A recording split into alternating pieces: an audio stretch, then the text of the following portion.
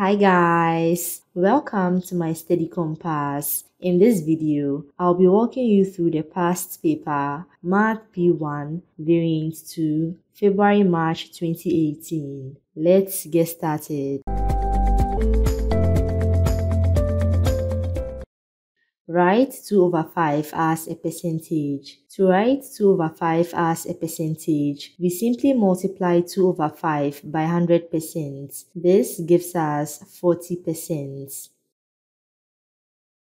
Write these numbers in order starting with the smallest. To be able to compare the numbers, we convert them to a percentage by multiplying each number by 100%. The smallest percentage is 54.5%, which is 54/1/2%, followed by 54.55%, which is 6/11, followed by 55%, which is 0.55.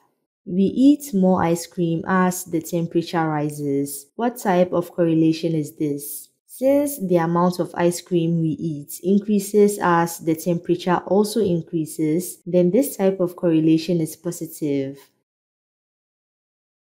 The probability that it rains tomorrow is 0.35. Work out the probability that it does not rain tomorrow. The sum of the probabilities that it rains tomorrow and does not rain tomorrow must add up to 1. So to get the probability that it does not rain tomorrow, we subtract 0.35 from 1, which gives us 0.65. Write 0.0000523 in standard form. To write this number in standard form, we move the decimal point to a position after the first non-zero digit, which is 5. Since we moved the decimal point 5 units to the right, we multiply 5.23 by 10 raised to the power negative 5. Write 6.8167 correct to 3 significant figures. The third significant figure is 1. The number after 1, which is 6, is greater than 5. So we add 1 to 1, giving us 2. The numbers after 1 become 0. Since these zeros come after the decimal point, they are insignificant. So we have 6.82 rounded to 3 significant figures. The diagram shows a regular pentagon and a kite. Complete the following statements. The regular pentagon has blank lines of symmetry. A line of symmetry is a line that splits a shape into 2 mirror halves. Regular pentagons have 5 lines of symmetry. The kite has rotational symmetry of order blank. The order of rotational symmetry of a shape is the number of times the shape looks exactly like the original when it's rotated through 360 degrees. When a kite is rotated, it only looks like the original after it is rotated 360 degrees. So its order of rotational symmetry is 1. Divide 120 in the ratio 1:2. To get the first part of the ratio, we divide 1 by the total ratio of 1 plus 2, which is 3, and multiply by 120, which gives us 40. Then for the second part of the ratio, we divide 2 by the total ratio of 1 plus 2, which is 3, and multiply by 120, which gives us 80. So we have 40:80. Calculate cube root of negative 4.3 times 6.7 squared and write down all the figures shown on your calculator. When we type the given expression into the calculator, this is what we get. Write your answer to part A correct to 4 decimal places. The fourth number after the decimal point is 2. The number after 2, which is 6, is greater than 5. So we add 1 to 2, giving us 3. The numbers after 2 become 0. Since these zeros come after the decimal point, they are insignificant. So we have negative 5.7793 rounded to 4 decimal places. Insert 1 pair of brackets in each of the following to make the statements correct. To make this correct, we put a pair of brackets around 10 minus 1. 10 minus 1 is 9, so 5 plus 3 times 9 gives us 32. To make this correct, we put a pair of brackets around 4 minus 7. 4 minus 7 is negative 3, so 3 times 2 minus negative 3 gives us 9.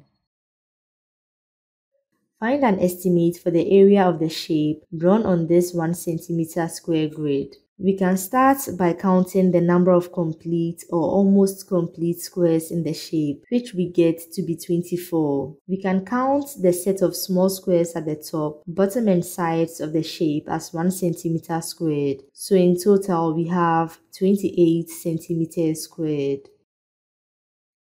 Find the value of square root of 25 squared. When we square the square root of any number, we get the same number. So in this case, we have 25. You can type square root of 25 squared into your calculator to confirm. Simplify x raised to the power 5 all squared. The powers of x multiply, so we have x raised to the power 2 times 5. 2 times 5 is 10, so we have x raised to the power 10. Find the lowest common multiple of 28 and 35. First, we write 28 and 35 as a product of their prime factors. Then we map their prime factors onto a Venn diagram. The product of the elements in the Venn diagram gives us the LCM, so we have 2 times 2 times 7 times 5, which is equal to 140. Factorize completely. 6d squared e minus 9e squared. The terms have a common factor of 3e. When we factor out 3e, we are left with 2d squared minus 3e. The length L meters of a garden is 78.5 meters, correct to the nearest half meter. Complete the statement about the value of L.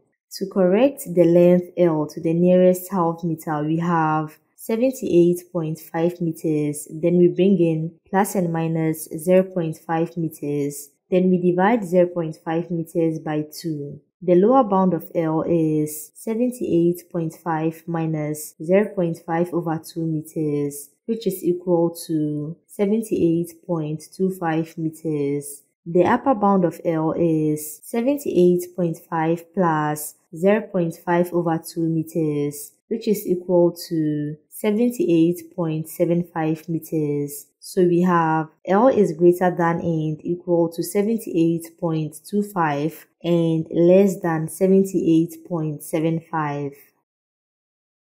Nilum hires a machine to clean carpets. It costs $25 to hire the machine for the first day and $9 for each extra day after the first day. Nilum pays a total of $88 to hire the machine. Work out the total number of days she hires the machine for. We see that Nilum pays a total of $88, which is greater than $25. This means she hires the machine for more than one day. So $88 equals the amount she paid for the first day, which is $25, plus the amount she paid for the remaining days, which is $9 times x. When we subtract 25 from both sides, this is what we get. And when we divide both sides by 9, we get x equals 7. This means she hired the machine for 7 extra days. So the total number of days is 1 plus 7, which is equal to 8.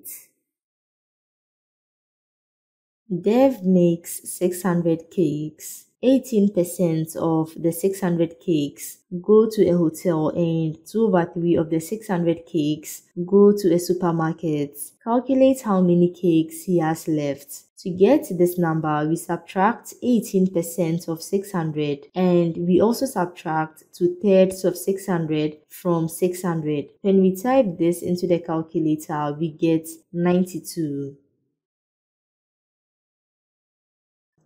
Thomas borrows $5,000 for 3 years at a rate of 2.5% per year compound interest. He pays back the whole amount with interest at the end of 3 years. Calculate the total amount of money he pays back at the end of the 3 years. In this case, we need to apply the compound interest formula. Big A represents the final amount of money he pays back, which is what we are finding. Small a represents the amount he borrowed, which is $5,000. R is the annual rate, which is 2.5%, and T is the time duration in years, which is 3. When we type this into the calculator, we get $5,384.45 rounded to the nearest cent. Without using your calculator, work out 7/8 plus 1/6. You must show all your working and give your answer as a mixed number in its simplest form. The LCM of 8 and 6 is 24. For 7/8, since we multiply the denominator, which is 8, by 3 to get the LCM, we also need to multiply the numerator by 3. So 7 times 3 gives us 21. For 1/6, since we multiply the denominator, which is 6, by 4 to get the LCM, we also need to multiply the numerator by 4. So 1 times 4 gives us 4. So now 21 plus 4 gives us 25. 25/24 is an improper fraction, so we need to convert it into a mixed fraction. 24 goes into 25 one time with a remainder of 1, which we divide by 24, so we have 1/24. Complete the statements. A equals blank because blank. These two are corresponding angles. Corresponding angles are equal, so A is 63. B equals blank because blank. The sum of the angles in this triangle must add up to 180 degrees. So we have B plus 58 plus 63 equals 180. When we make B the subject, we get B equals 59 degrees. In the space below, draw a circle with diameter 7 centimeters. First, we get the radius of the circle by dividing 7 centimeters by 2, giving us 3.5 centimeters. So now we measure the width of our compass to be 3.5 centimeters, stand at any point and construct a circle. On your diagram, draw a chord. On the diagram, we've drawn a chord which is simply a line that connects any 2 points on the circumference of the circle. Note that this line should not pass the center of the circle because then it becomes the diameter. Show that the circumference of the circle is 21.99 centimeters, correct to 2 decimal places. Here is the formula for the circumference of a circle. The radius r of the circle is 3.5 centimeters. When we type this into the calculator, this is what we get, which is approximately 21.99 centimeters, rounded to 2 decimal places.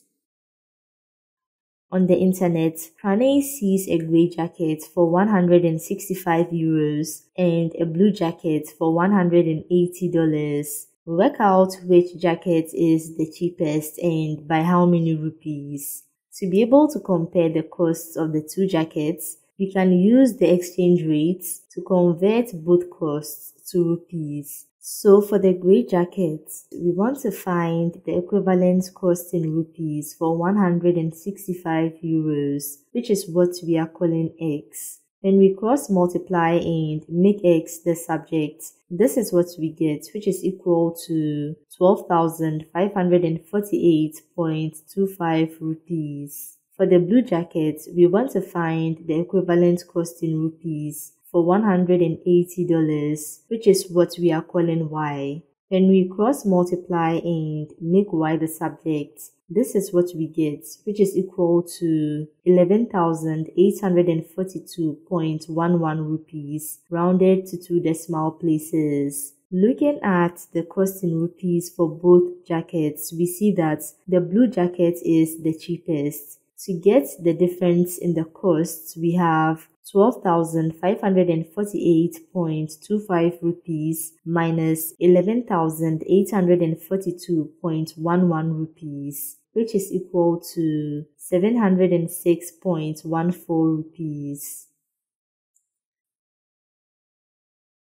Calculate AC. To get AC, we apply the Pythagoras theorem to the given right-angled triangle. This gives us AC squared equals AB squared plus BC squared. AB is 1.6 meters and BC is 2.8 meters. When we plug in these values into the equation and make AC the subject, this is what we get, which is equal to 3.22 meters rounded to 3 significant figures.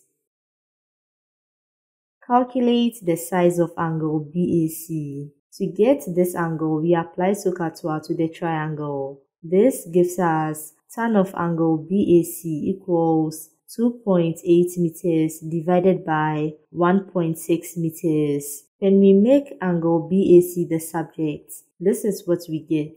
When we type this into the calculator, we get 60.3 degrees rounded to 1 decimal place. In this question, use a straight edge and compasses only and show all your construction arcs. Construct the perpendicular bisector of PQ. With our pair of compasses, we stand at point P, open the compass to a width that is more than half of PQ, and inscribe a set of arcs above and below PQ. Using the same compass width, we stand at point Q and inscribe another set of arcs above and below PQ. When we are done, we use a ruler to draw a straight line passing through the intersection point of the arcs. Construct the bisector of angle ABC. With our pair of compasses, we stand at point B and inscribe an arc for angle ABC. Then, standing at this point, we open our compass to a wider width and inscribe an arc. Using the same compass width, we stand at this point and inscribe another arc. When we are done, we use a ruler to draw a straight line from point B that passes through the intersection point of the arcs. Thank you for watching. I hope you found this video useful. See you in the next video. Bye guys.